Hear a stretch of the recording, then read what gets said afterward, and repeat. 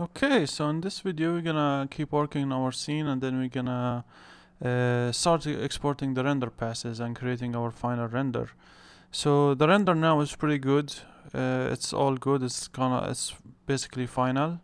What we wanna do now is just export the settings and the render passes. So let's close this. Let's go to the settings here, and then let's go from beginning. In the common, let's call this forest render. And then for the image format, let's do PNG. This is all good here. We don't need to change anything. And then we want to go here to name underscore number.extension, and then we're gonna do our scene length, which is 300. So here we can see the final result, what's gonna be. And then the camera 1, and then the preset. Let's click on maintain aspect ratio.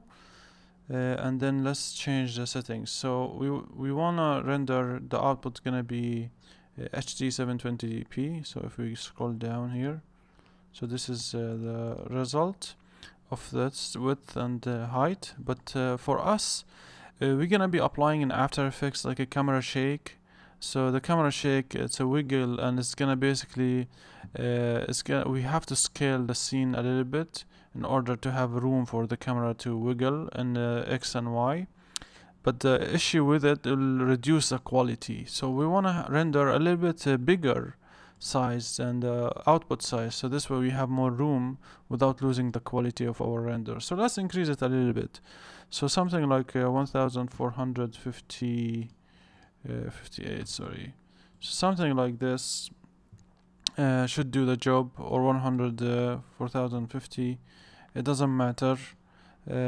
Just something will give us extra room, so this way we can render our scene, and then we're not gonna have any issues if we're gonna apply a camera shake or anything that require extra margins. So this is all good here. We don't need to do anything.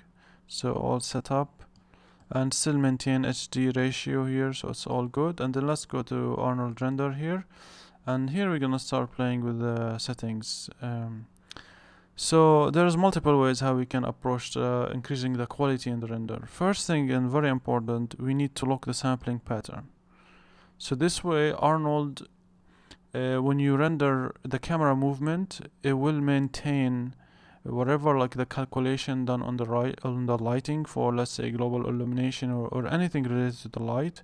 It will not be recalculated every frame, because if the light gets recalculated every frame, you cannot start having weird flickering and stuff like that. And that's mental ray. We had lots of issues with this when you use final gather or global illumination mental ray. So to fix this in Arnold, for example, since this is the one we're using, we just click on lock sampling pattern, and you never have any issue with the lighting getting flickering from one frame to another. So this is very important. Anytime you do animation, make sure you click on lock sampling pattern. And for the end, we can increase this. We're not gonna increase individually, we're just gonna increase camera, the AA sampling, and this will influence everything underneath it. So as you can see from the numbers here, if I put it to 2, you can see the diffuse becomes 16, and the specular, like all these reduce. If I put it like to 8, everything get increased. And we did for our final render, we did have 8 for the camera. So this is what we're gonna be using, like 8. So this is just to keep in mind.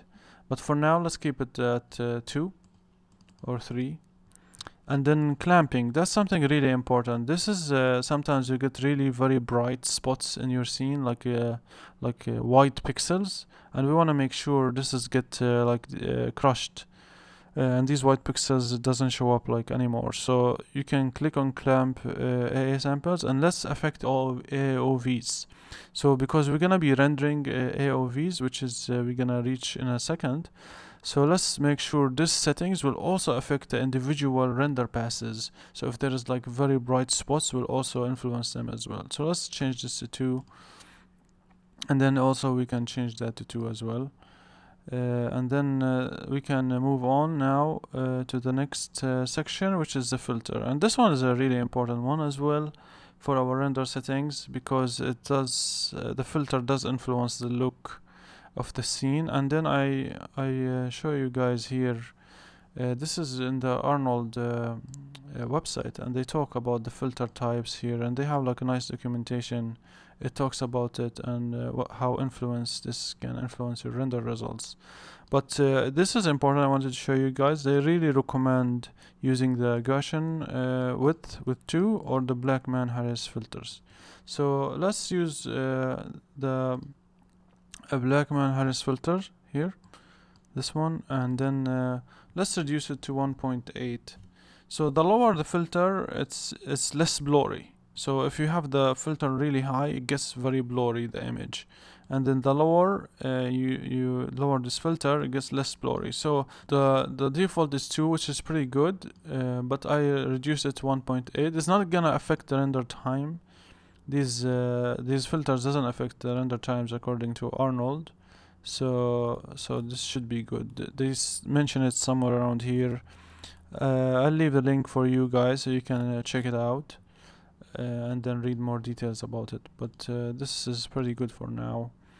These filterings is just basically all artistic representation, so you can pick whatever one that works for the scene or the look that you're going for. So these settings I'm showing you guys, it's just based on based on how you want your scene to look like. Okay, so let's go to this AOVs, and this one's really important because now when we render our scene, we get like everything combined into one image.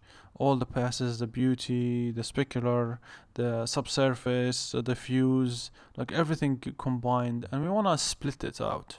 We want to have like everything split out, so this way we can control how much is specular or how much subsurface we can have in our scene. Maybe we want to increase the subsurface, maybe we want to decrease it, so we can do that in comp without coming back to Maya and re-render everything. So let's start adding these passes. So you can click on this built-in, and then here you have the list of all the passes Arnold give us. So first we want to start with the basics ones, the really important one. So we want to go with first the diffuse direct, and then the diffuse indirect. So this is gonna give us more like the diffuse coloring, the direct and the indirect from like from bouncing, light bouncing, and all this kind of stuff. So you can add as much passes as you want, but for us we're gonna pick like the minimum passes that does the best job. And then the next will be of course a specular. So let's click on specular. We want to have a specular pass separate, and then the specular also indirect as well. That will be very helpful. Okay, and then indirect mean like through that the bounce, the light when it hits the ground and bounce around, and there is some specular or diffuse. That's where it mean. And then the last thing let's select is SSS, which is subsurface scattering. So we have now all these passes created: the diffuse direct, diffuse indirect, specular, specular indirect, and then the SSS. That's pretty good for us for now. Like these like if you combine them, basically we're gonna be able to recreate this image by combining all these passes without losing any of the data.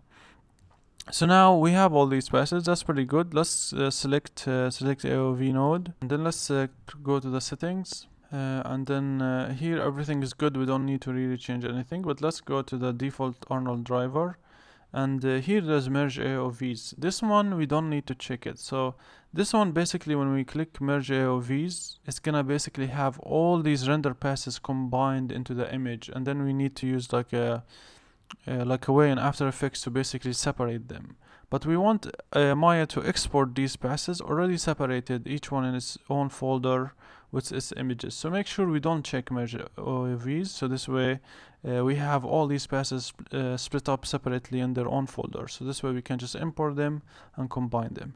It's just one thing I wanted to talk to you guys about, just to make sure we don't accidentally click merge AOVs here. So everything else here is pretty good. We basically have all our scenes set up, and then I'm gonna just show you guys. Let me first go here and then reduce the render back to HD 540, and then when I want to render the final, I will increase it back to the settings. Just let's save, and then let me just render. Now when we're gonna render, the best way, if you want to look at the passes we just created, we can't really as far as I know, there is no way to check it through the Maya default render. So the only way to do it is basically using the render from Arnold. So let's click here on render. And then as you can see, Arnold now is rendering our scene. So we'll wait until it gets rendered, and then we can take a look at the passes and see what exactly each one looks like.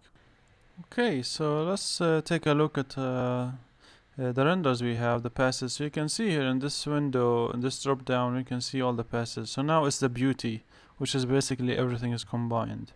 So let's check to diffuse direct. You can see this is a diffuse direct. This is the diffuse indirect. So this you can see the indirect lighting, and some of the even the subsurface is picking up in here.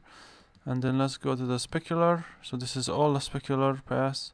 So this is very important to have it, so we can render and then apply it and multiply, and we can increase the specular or reduce it. So you can see the tree leaves, the specularity and everything, the rocks and all that. That's pretty cool. And specular indirect as well. Doesn't show up much, but will be show up throughout our scene. And then finally the subsurface scattering. You can see all subsurface scattering data here is showing really nicely. So we're gonna be combining all these passes to basically get this. So we're gonna be using this as our reference, and then we're gonna combine them, start working with them one by one, and then start enhancing. Maybe we want more specular to be showing in our scene. Maybe we want also more like subsurface to be showing. So this way we don't have to stick with this one anymore. First we match it, and then we start increasing. Maybe we want more the specular to be showing up everywhere, and enhancing maybe the subsurface, or maybe reducing subsurface. So this is gonna give us a really great flexibility to basically enhance our scene. And as I mentioned, so this way if we felt like, okay, we don't have enough specular, or we don't have enough subsurface, so we don't have to go and re-render, because it's gonna take a pretty good time to render each frame. So now we can go to the subsurface pass here, and then we just can multiply it and then duplicate it and increase it. And this way we can even mask some part of it if we want. So this way gonna give us a great flexibility in our renders. So this is basically for the render passes, and you can see for the filter we adjusted. Now it's a little bit noisy, and that's because we have the settings is really low.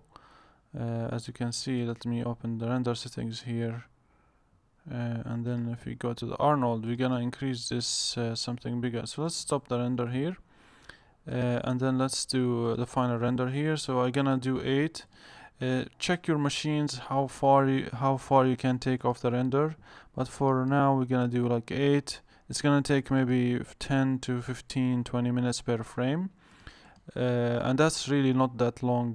When you work in the movie industry or commercial, some frames, especially movie industry, some frames takes like 20 hours or more per frame to render. So, but of course they have render farms and things, so they can do multiple frames at the same time. So in our case, 8 will do pretty good. Everything here we don't need to touch. All good. You can keep it as the Gaussian, and then with the filter 2, it's fine. This is just all personal preference. It's not gonna make much difference in the final render. Like, it's not gonna make a humongous difference. So no worries about that. And then the AOVs is all good here set up. And then let's increase our render to the final one, which is 1458. That's good. And then one last thing, let's go to the sky light here. And then remember we had this set up to the samples. It was really like low, so let's increase the samples to something like 3, and you can see how it's improved. If you want to like go much higher, you can go like 6 and things like that, but let's keep it like around 3 or 4. But I highly recommend to go really high sampling, just to get really clean, no noise in your renders. So that's something just to keep in mind. This sample is very important anytime you use the lights. Just make sure you keep an eye on the samples, and you keep having increase it to have a nice render result. So this way everything is good. The camera is 1, everything is good. Here the last thing we want to do is we go to the rendering, and then go render, and then go render sequence to the options and make sure your camera is selected, and then you just click render sequence and close, and this way we'll go through all the frames and we'll render everything for us. So we're done with this video. Now we're just gonna render and wait. In the next videos we're gonna be working basically on creating some particle simulations for our scene. We're gonna create some kind of like a pull-in and like kind of environmental dust and things like that you can find you know, in natural scenes. And then the next thing, we're gonna be creating some kind of like atmospheric cloud, wind, kind of atmospheric wind or cloud that the camera gonna be going through. They're not gonna be very noticeable, but you're gonna feel them, as it's gonna enhance the scene and make it more realistic and cinematic. So see you in the next video.